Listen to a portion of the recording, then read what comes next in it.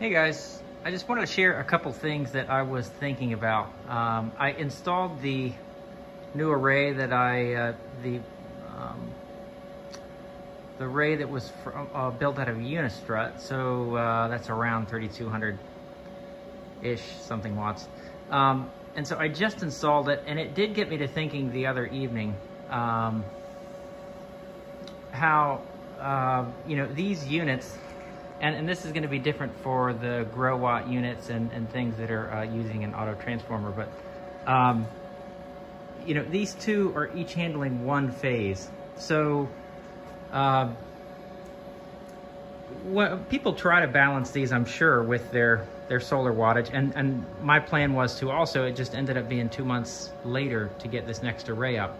But I was thinking about the fact that each phase is taking care of obviously one leg of the 240, and so when it comes to, and things are messy here, but when it comes to the batteries, when you have a large inductive load start up, like say my well, the batteries take the first bit of the punch, so that little bit of surge, and then the units take over from there. So it's a split second.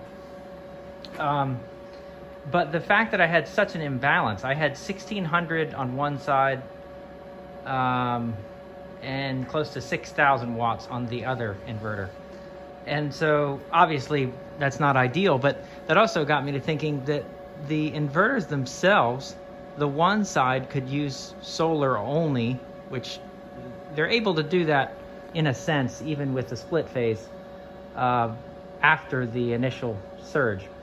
So my one side was doing fine. I just didn't really pay attention to it close enough, but it got me to thinking that the one with the more wattage, so the 6,000, close to 6,000 something watts, was running off of sun most of the day, even in partially cloudy days. The other one was running off of battery, so there I am almost chasing my tail, really, which it's obvious, but when you think about it in the larger loads, it really makes sense, where I'm charging with one and using the battery with the other, and the other one's taking care of the leg off of sunshine, and the other one's kind of, I mean, it's a testament to the fact that these machines are very smart, but a more balanced panel arrangement on each is really going to help now. Even with the smaller loads, as far as maybe all your fridges are on one leg and maybe you have a mini split on the other. So it really helps when possible to balance these, and this is really going to help me now as far as running well or water heater or any of those 240 loads. Both of my legs can be supported by the sunshine at this point. Since it will be much more even as far as wattage. So I'd be interested to see what my numbers look like from now on as far as usage, and then what the battery usage is like now. Because, I was still using battery during the day for those obvious reasons.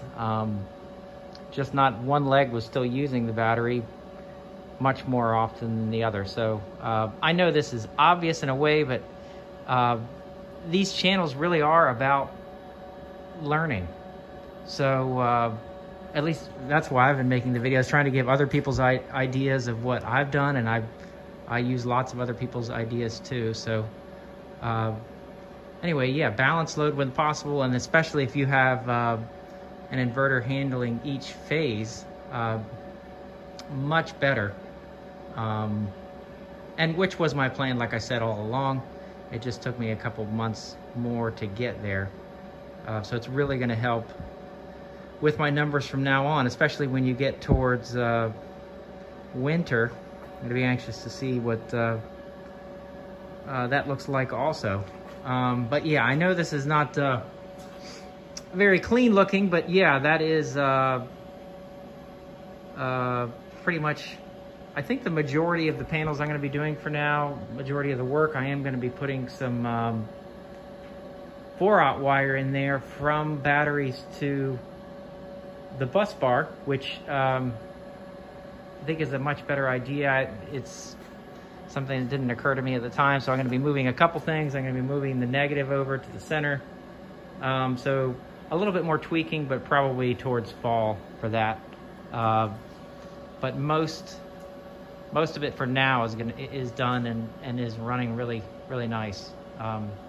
So yeah, this was like I said, maybe an obvious video for some, but something to keep in mind for everyone. And I'll be probably making another video this week, hopefully on the critical loads panel. I'm going to be doing a little bit more wiring there, so hopefully I can grab a video of that while I'm in there. All right, thanks for watching.